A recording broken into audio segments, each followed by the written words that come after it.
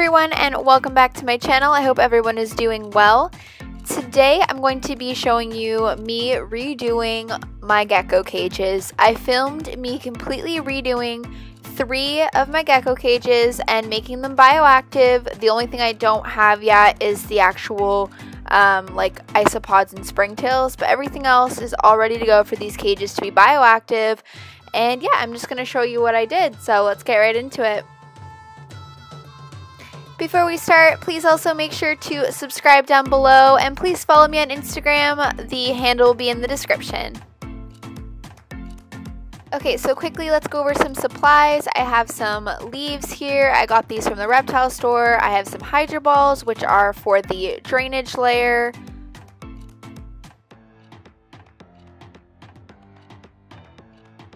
I also got some live plants. These are all from the reptile store, and I'm also going to be using some cuttings from my own houseplants. Okay, so now I'm just vacuuming off any dirt that was on the top of the cage, and now let's empty the cage out so we can clean it and reset it up.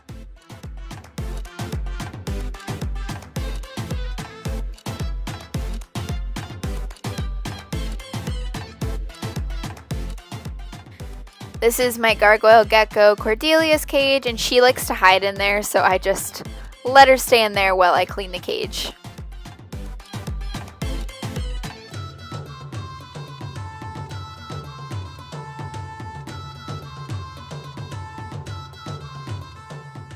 So now that the cage is empty, I'm just going to use a random little cup here to scoop out all the bedding, and then once I just have like a little bit left, I just vacuum it out.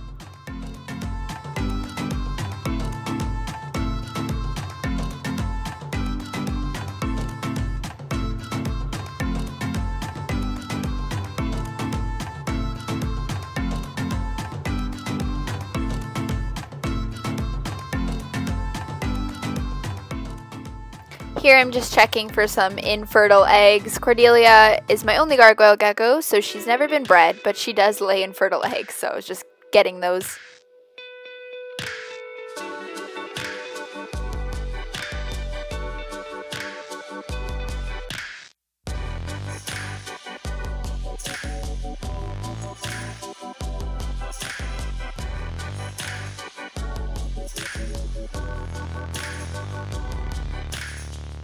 So now I'm just using the vacuum to get any of the last little particles of bedding.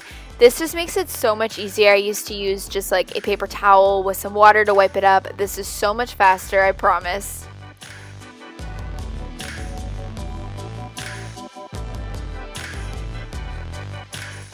Now it is time to disinfect, clean out the cage. So I'm just using a chlorhexidine and water solution, and I'm wiping out all of the surfaces of the cage to make sure it's nice and clean.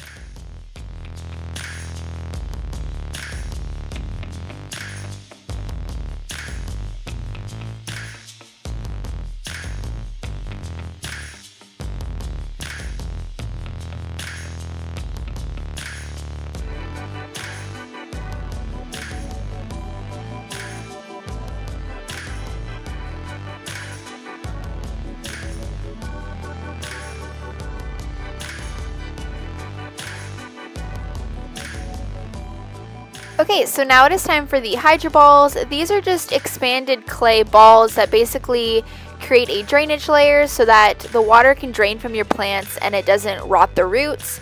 I'm using about, I don't even know, about maybe half the bag. I was able to do 3 exoteric cages with 2 bags of these hydro balls, if that helps.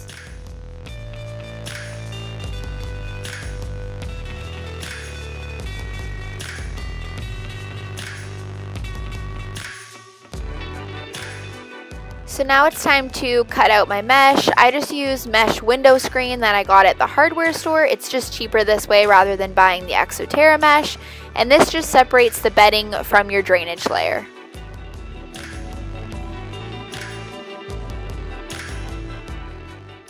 Now it is time for the bedding. This is just a mix I made it myself.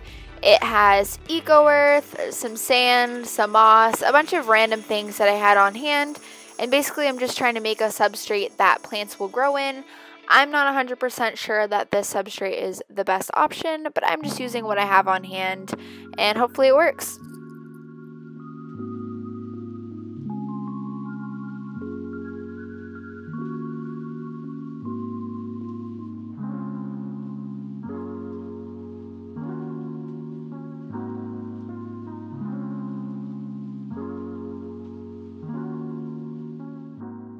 I'm putting a couple inches of bedding and I'm making it slightly higher in the back just to create different levels in the cage. Basically just want to make it deep enough that when you put your plants in there that they'll be able to be fully covered, like the roots are fully covered. Grabbing some wood. I'm pretty sure this is Mapani wood, but I could be completely wrong. I've had these pieces for quite a while, and I'm making basically like a treehouse stand so that Cordelia's little birdhouse could actually sit on them. She really likes that, so I do that with all of her different cage layouts, so I just kind of create that here.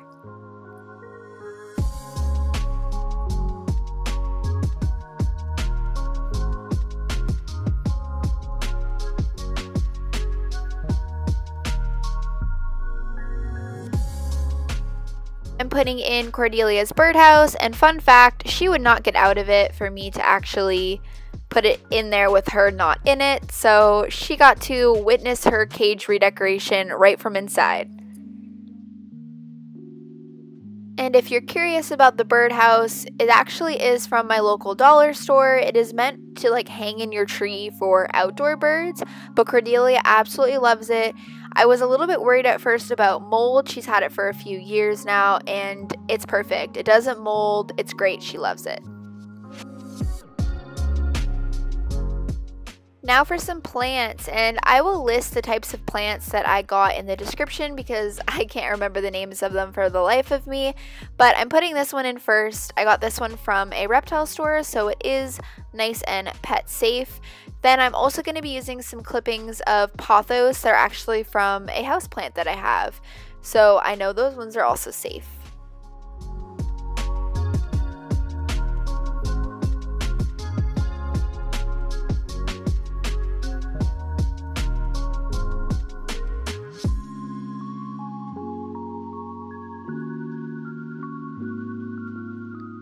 I am going to be adding in some fake plants for now, just until the live plants hopefully grow in. I mean, I like the look of having both fake plants and live plants in there, just so that it's more full, that the cage is more full, she can hide better. But it's really up to you if you want to include both.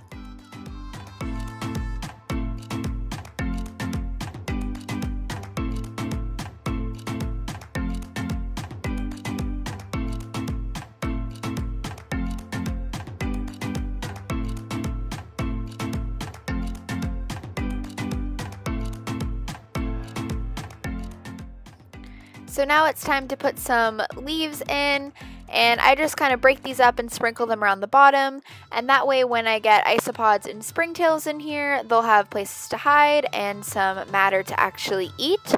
I did forget to put the moss in at first, but at the end when I show all the cages, I did actually end up putting some moss in this cage as well.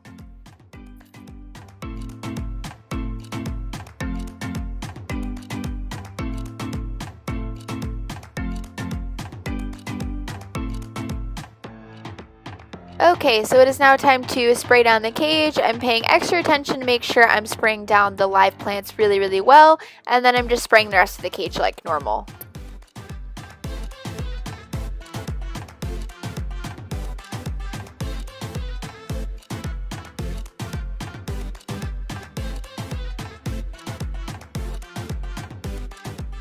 Okay, so we are on to the next cage, and now that I've kind of shown you my process, I'm just going to let you watch how I do this in kind of sped up motion, and yeah, enjoy!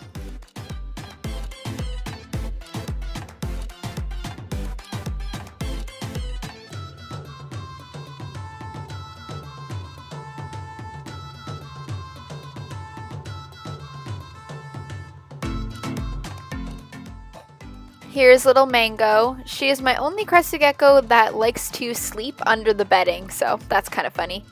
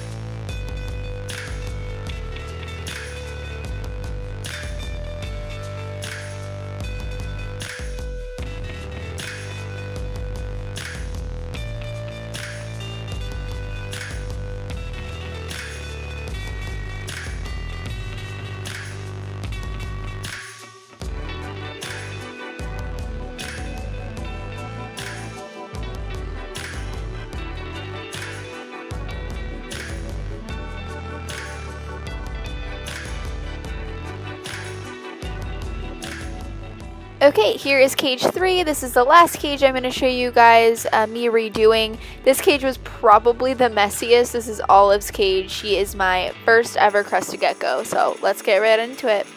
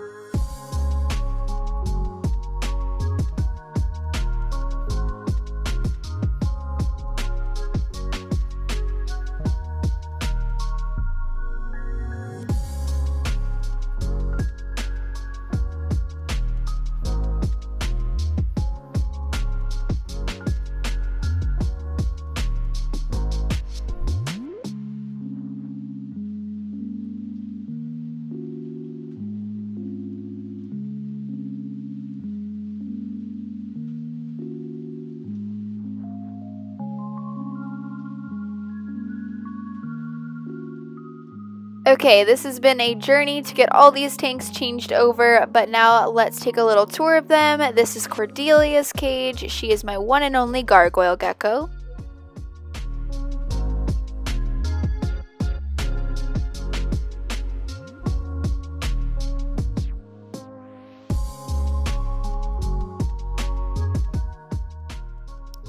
I added the moss in now, and it is all complete.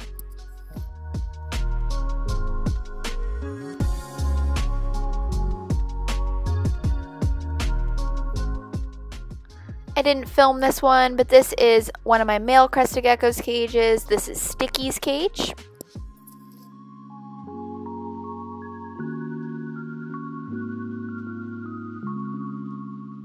And here is Mango's cage. She is one of my breeder female crested geckos.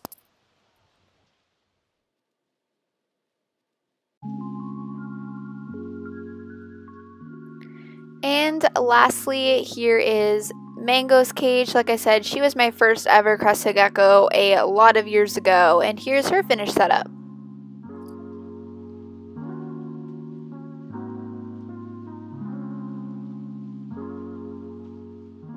My little dog Daisy was very interested in the new cage setups. Okay guys, that is my video for today. If you liked the video, please make sure to subscribe, comment, and like, and definitely give me a follow on Instagram. I post lots of reptile content, and I will see you guys soon. Bye guys!